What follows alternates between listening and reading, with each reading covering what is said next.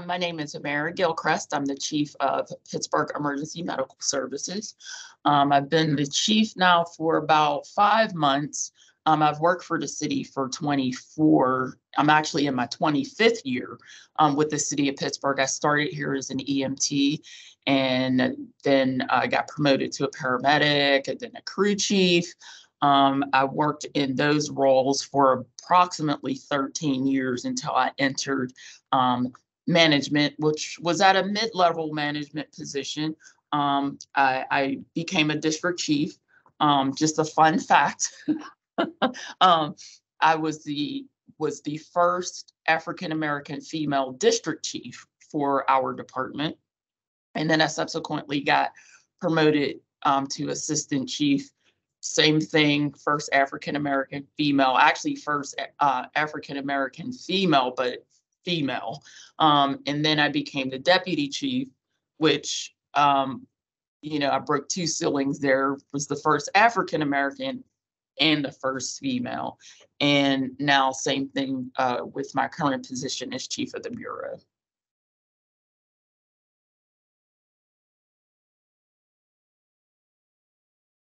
Actually put myself through EMT school. And look, here's a fun fact. Talk about barriers. So I was a single mom when I had started with the city, but I grew up in the city. I graduated from Pittsburgh Public Schools, and fast forward to my life, just the mundane in just day in, day out. And I wanted to become an EMT. So I went to EMT school, and I actually went through paramedic school. Barriers, here's barriers. So I remember discussing this with my dad, and I'm just like, I don't have the money to go to paramedic school. And at that time, about 26 or something years ago, it was only $190. But $190 was a lot of money for a single mom. And my dad gave me the money, and I went through paramedic school. And while I was finishing up paramedic school, I was doing a clinical rotation at one of our local emergency rooms. And I had met a Pittsburgh paramedic, and I asked him, I said, how can I get a job where you're at? And he actually gave me John Moon's contact information. And I subsequently, the next day, because I remember this because I was really tired, because I was working the clinical rotation at night, and I would work my full-time job during the day. And I ended up calling him the next day, and he said, yeah, come in and meet with me. And I came in and met with him, and the rest was pretty much history.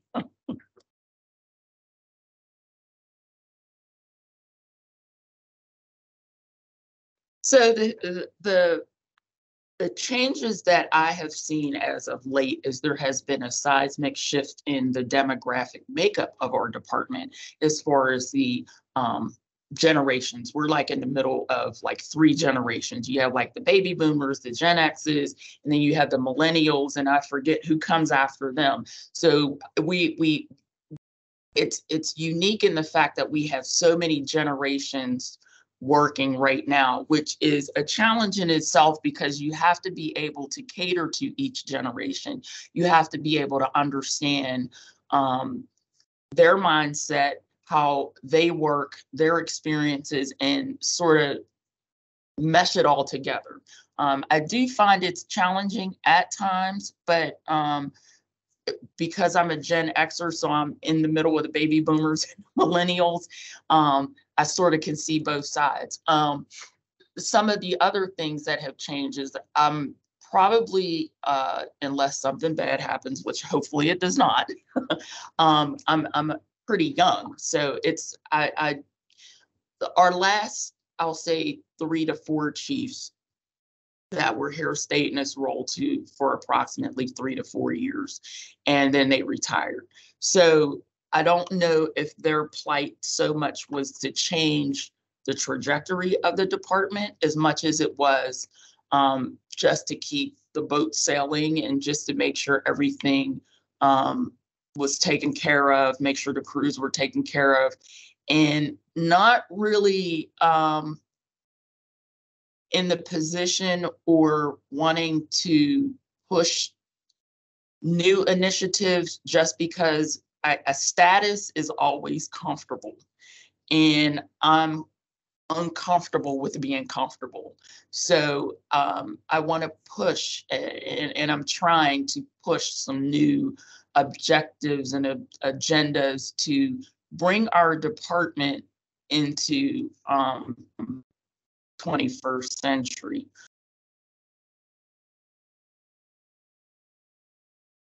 EMS has by and large been a bureau that no one really knows a lot about. So I'm trying to get that word out there, not only to the city, but also to the city residents. So in that, we're going to start an apprenticeship program. That's something that we've never done before. We're going to try to start in a house EMT academy to bolster our recruitment and retention. We're really trying to hit social media very hard to obtain applicants, but also just for the general public to see what EMS does. I've always said that no one knows what EMS does unless you need to call 911.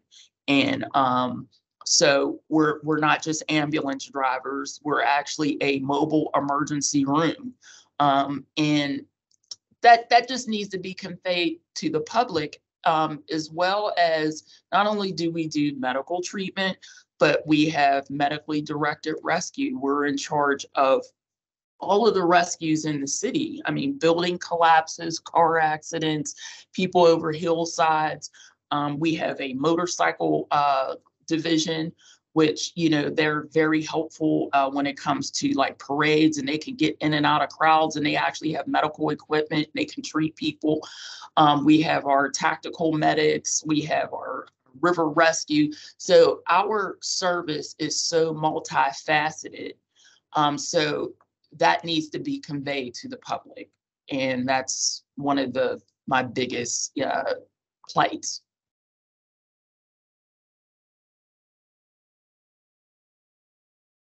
One of my proudest moments, and this might sound like really minuscule, but my daughter, she goes to school up the street, and from time to time, she whenever she gets off, she comes down and she'll sit here and she'll do her homework.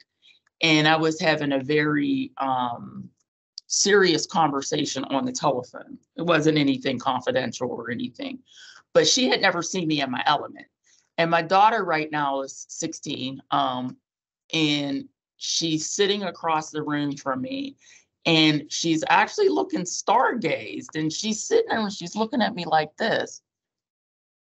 And after I got off the phone, I said, "Why are you looking at me like that?" She goes, "Mom, I'm so proud of you." And that's probably, out of everything else, probably one of the defining moments of when I realized what this position means, because I have not had time to sit back and say, wow, I'm the chief, because there's so many things that need to get done. I feel like I'm blessed to be in this position. It's an honor to be in this position. I don't take it lightly.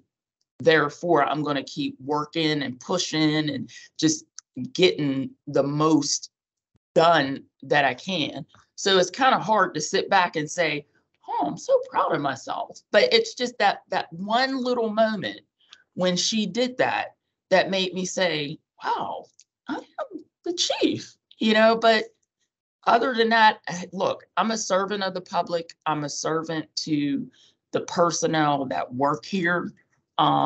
So it's not, it doesn't make my head swell. I'll say that, because my duty is to this bureau. It's to the Department of Public Safety. It's to the mayor. It's to the citizens. So.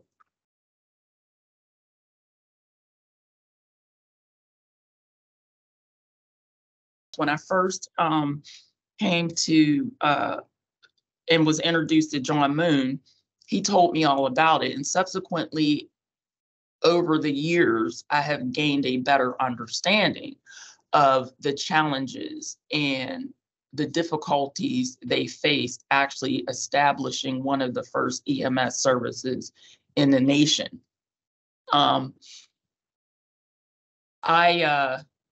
As far as when I first started here, I didn't look at the importance of the beginning till now. Because when I first started with the city, I just wanted to make money. I just wanted to take care of my family. So I wasn't thinking about the bigger picture. It's not until I got into management and I seen how there's not a lot of women, there are not a lot of African Americans. Some of the comments that I'll receive. So I think at that point is when I really started to realize the significance of Freedom House and what the men and the women who were here before me, the struggles that they had to go through to get me to where I'm at now. And to some of the old Freedom House members, particularly John Moon, and when he sees me and he smiles and he goes, you know, I faced a lot of challenges, and he said, none of that was in vain because you're at where you're at.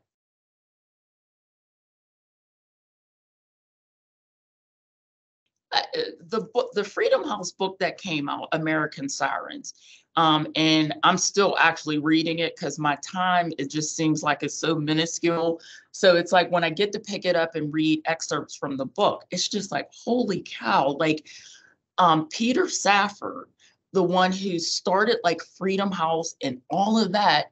I mean, he like developed CPR. He would actually stop people's respirations and paralyze them and then breathe for them. And these were clinical trials. I mean, you can never get away with anything like that now. That's like crazy. But him being able to do that, that is how CPR was developed. There are so many things. Pittsburgh is rich with medical knowledge. I mean, we have so many hospitals, and it was just like, it's almost 360 full circle that this is the birthplace of EMS because of the medical advances that have occurred here in the city of Pittsburgh. As far as, and I know Mr. Moon loves to toot his horn about being the first person to ever do a field innovation. That is phenomenal in itself because I've innovated people, and it is terrifying because you're putting a tube down somebody's throat who is unconscious. And if you don't put it in the right place, you could cause more harm. So that's like, I mean, I can't imagine being in his position where that had never been done before. And he's the first person to do it and was successful at it. We have made so many leaps and bounds since then. Like this year, 2023, we actually started giving blood transfusions in the field. That's huge. That is huge. We've never done that before. Pittsburgh EMS hopefully will actually start carrying blood products to help people that are injured severely, that need transfusions in the field. Right now, the way that we get blood products are, you know, if we have like a significant accident or somebody that's shot where they're like losing blood or trapped under a piece of equipment, we'll actually call the hospital, and one of our supervisors will go get blood and report to the scene.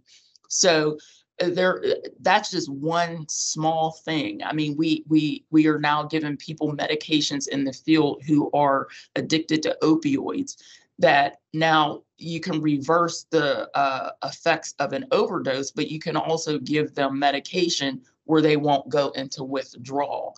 And hopefully, with the fact that we can do that, get them into treatment. So I always, when I talk to students, I always say 90% of being a paramedic or an EMT is being a social worker, um, talking to people in their darkest times, and you are their light. Somebody that's sick. I've walked into many houses and I've had someone writhing on the floor in pain, and it's just, I'm like, wow, like he just broke his toe. But guess what? His his emergency may not be my urgency, but it's his emergency. And I'm there to help him.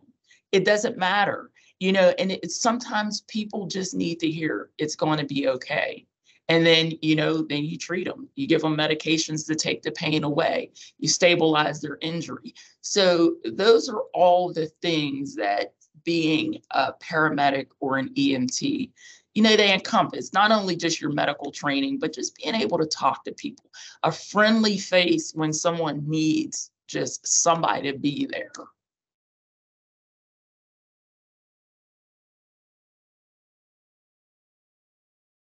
Because of the history of Freedom House is so rich, and I know that lately Freedom House has been mentioned a lot, like in the media, books have come out, documentaries, all of that.